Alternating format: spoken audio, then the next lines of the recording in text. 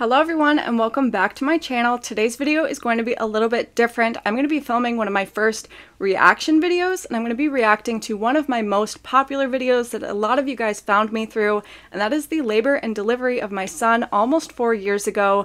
It was a popular video because I did things a little bit differently. I ended up driving myself to the hospital while in active labor and having him completely on my own, no friends, no family.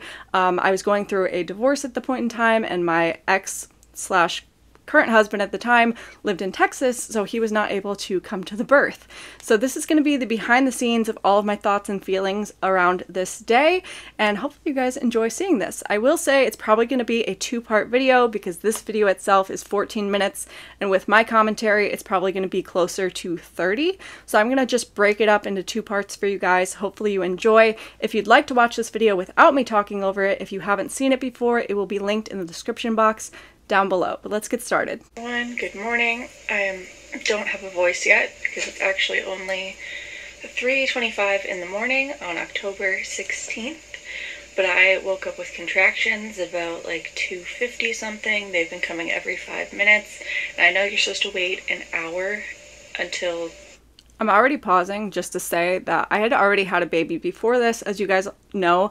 I was super anxious about when I would eventually go into labor because she was such a quick labor and delivery for a first baby. I had my first contraction at 7 p.m. when I had her, and then they were immediately 2 minutes apart, and I had her at the hospital at 2 a.m. I do mention in this video, I believe, that this was a 30-minute drive away from my hospital, so even though I wasn't having real contractions at this point, I just kind of woke up feeling gross and uncomfortable. I was really worried that I wasn't going to get to the hospital in time. So even if this was going to be a false alarm, I still wanted to film this for you guys and just kind of like have the birth and labor delivery vlog. You go to the hospital, you're supposed to do every 5 minutes, lasting a minute for an hour, and then you can go. But my hospital is 30 minutes away, everyone's sleeping. I'm just going to drive myself to the hospital. This is also something I wanted to talk about. Why did I drive myself to the hospital? Like I said, when it started off, I just felt kind of like crampy, a little bit nauseous, uncomfortable. I couldn't sleep after like 3 a.m. And so I just wanted to go get checked out. I kind of thought that they might send me home. So my family was all sleeping. My parents were both there. My daughter was sleeping in the other room. And so I left them a note on the kitchen counter. I ended up calling my dad later when I got to the hospital. I don't even think he picked up because it was so early, and I think his phone was on silent. So I didn't want to wake everyone up for potentially a false alarm. And also, I don't have the kind of relationship with my parents where I would want them to watch me have a baby, and things at the hospital are very invasive, like with the cervical checks and all of that stuff. And if I had to do it by myself, I was going to do it by myself. So that was kind of my thought process. The baby's dad, like I said, lived in Texas, so there was no chance of him being there on time to watch me have the baby, and that was something we knew ahead of time, that he would just take paternity leave after I had the baby. So I kind of knew I was going to maybe be in this position, but I wasn't fully sure I was going to drive myself to the hospital in active labor. Because everything is pretty manageable right now, and I want to go get this checked out because I'm 40 weeks pregnant on Sunday, and I actually just had my 39-week appointment yesterday, and they were talking about inducing me next week. The original plan that I had discussed with my ex-husband/husband at the time was if I got induced, then he was going to be there for the birth, because then that would be a scheduled appointment where he was going to arrive. But since labor started naturally like a couple days before that, he didn't end up being there. So I figure if I show up and this isn't real labor, which it feels like it is, it might just induce me anyway. So I'm just gonna go have a baby, maybe. Possible last bump shot. This is me stalling. Ever. Okay, so I guess this is us at possibly 3 weeks. All right, everyone, I did it. I made it to the hospital. I am parked in patient visitor parking, I think, because I couldn't figure out where you park when you drive yourself to the hospital like a crazy person. But no. I keep referring to myself as a crazy person because I truly felt so... I already was feeling a little bit embarrassed about being by myself. Like, I didn't know how this hospital staff was going to treat me. I didn't know, like, what was going to happen, really. I was so anxious about this delivery because of my first labor and delivery that I had with my daughter.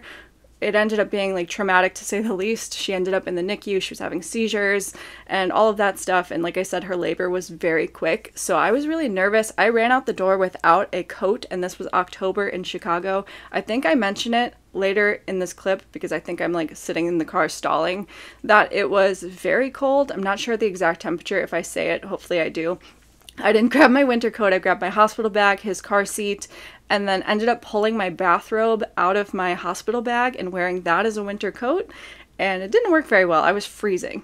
Because I was pretty much the only car on the road, and if I had needed to, which I didn't, I could have pulled over on the expressway and parked my car and nobody would have hit me. So very great driving conditions for someone who's in labor and shouldn't be driving themselves to the hospital. But we're here. I'm just gonna hang out here for a minute or two while I wasn't entirely sure I was in labor. That's why I'm kind of stalling. I didn't want to inconvenience any of the doctors or nurses at the hospital. I'm just weird like that. I don't like the attention on me in that way. That's another reason why I don't have anyone with me. I know that when I'm in a painful situation, I don't really like to be coddled or cuddled or like comforted. And so I was like, I'm just gonna go. I'm gonna get this over with. That was my whole attitude towards this labor and delivery. So I'm just in the car stalling at this point because I was afraid that they were going to be like, you're not in labor, and send me home. And I was gonna feel really embarrassed when I got back. Contract. I don't want to go in there and tell them that my contractions haven't actually been that long or anything, because I don't want them to be like, well, why did you come here?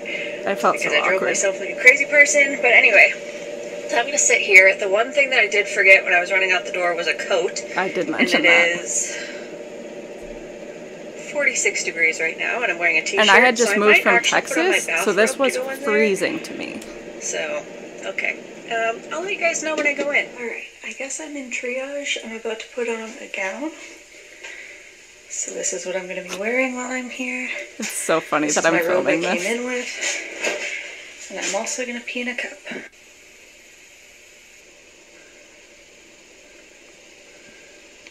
It's actually so funny to me seeing myself like filming all of these extra clips because I was so dedicated to this labor and delivery vlog. I wanted to document the whole thing.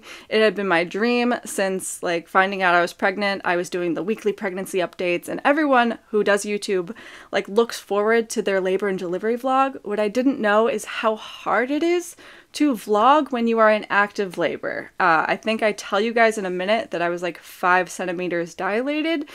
So I was in a decent amount of pain. I do have a very high pain tolerance, but like filming yourself in active labor when your contractions get to like 2 minutes apart, very hard.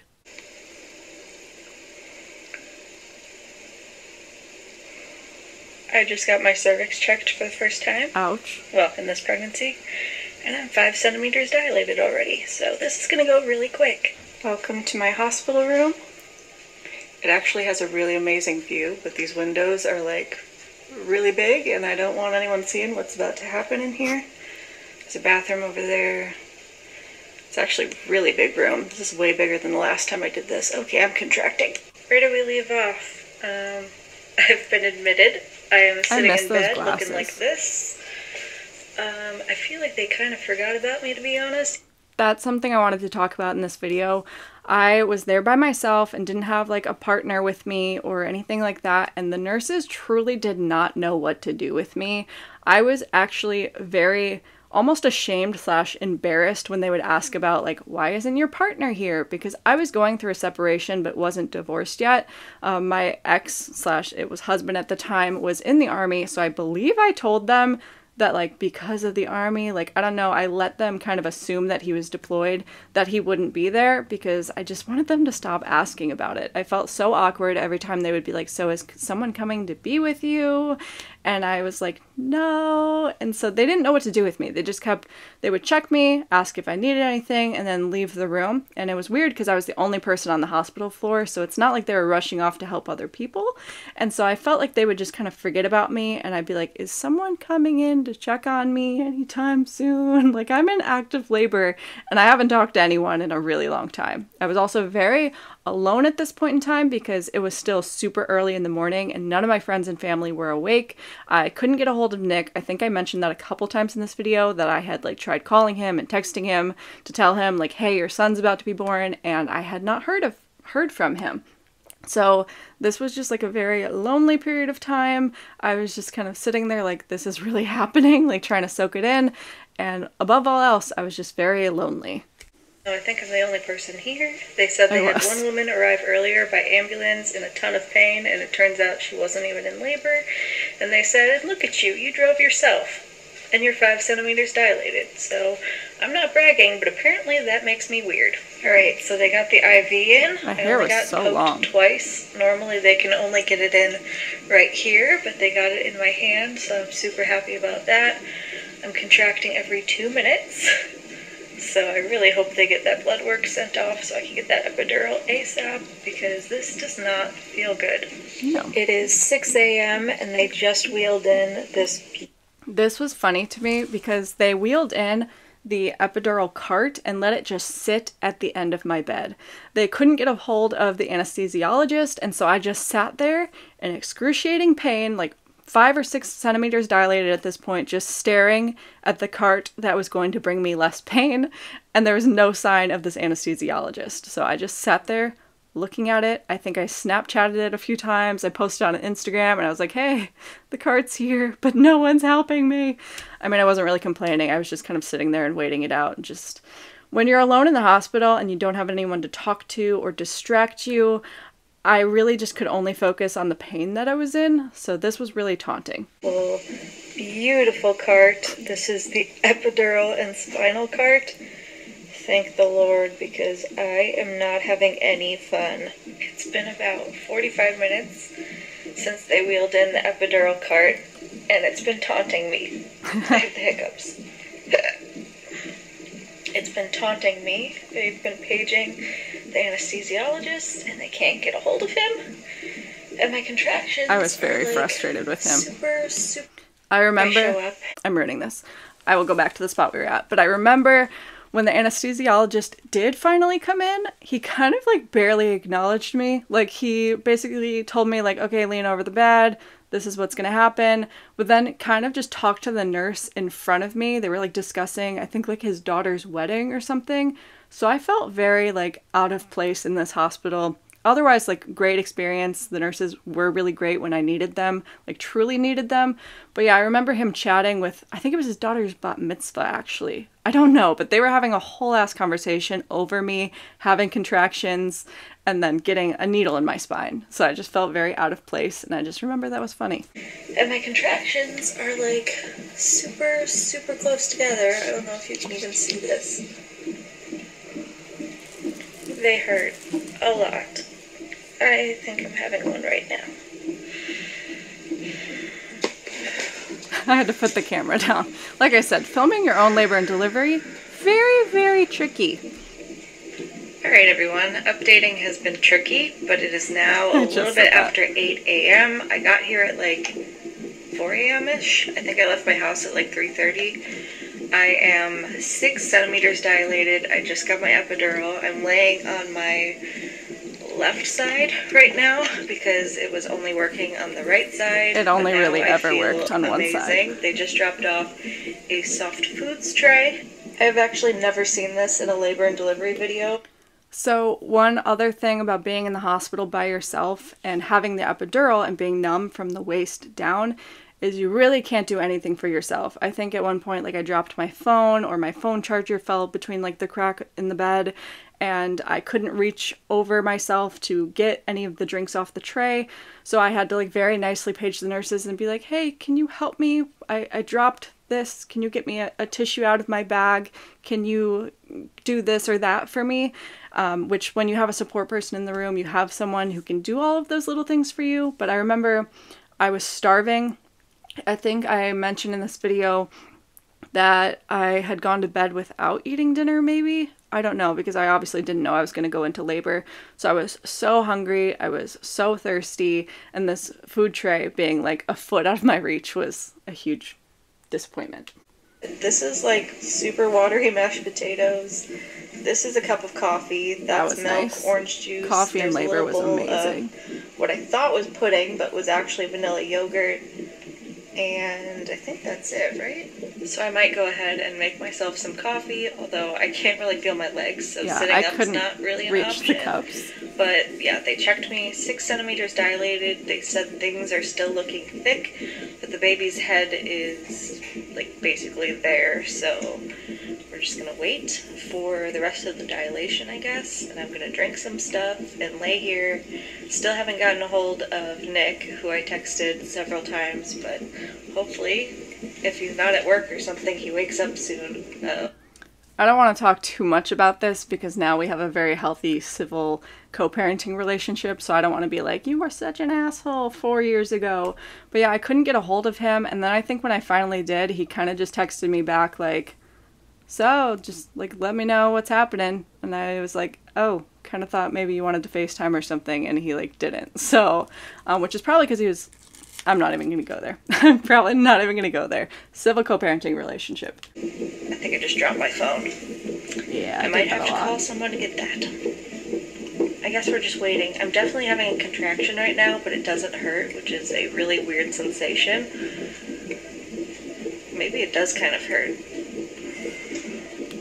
I started to get back labor, which I didn't have with Stella because her epidural fully worked on me, but this one only worked on half of my body. I remember it feeling like I had a Charlie horse in my spine, if you know that kind of foot cramp that you get, and I was in so much pain up until like he came out of my body at this point. So the epidural numbed parts of my body and then kind of accentuated the pain in other parts. So I was truly miserable here. You just can't tell because I just have a very good pain tolerance. That's not cool. Update. Not really a health update, but I found out that the applesauce is actually chocolate pudding. So I'm pretty excited about that because I'm actually starving. Because last night I went to bed at like, I don't know, like 9 o'clock, and I was contemplating eating something. But I was like, yeah, it's too late to eat. And I didn't realize I was going to go into labor and I wouldn't be able to eat. So I'm kind of starving. The last thing I'm going to say before I go to part 2 is one of the major perks about having a support system with you when you have a baby is a lot of women really look forward to their first meal after pushing out the baby. You use a lot of energy, and there's a lot of foods that you can't eat throughout pregnancy. Like a lot of women avoid sushi, and so like their partner will bring them a sushi platter or their favorite fast food or a cold cut sandwich like after you push out the baby. And I didn't have anyone to do that, and so I remember when I finally had Fievel, it was right after the lunch menus were taken, so they kind of just brought me whatever food from the cafeteria that was left over, which happened to be like hospital meatloaf, which I just remember it tasted incredible because I was so hungry at that point, I would have eaten anything. But that is the last thing I have to say in this video. I will see you guys in part 2, probably within the next few days, because I gotta edit this and get it up for you guys. So I'll see you in the next one.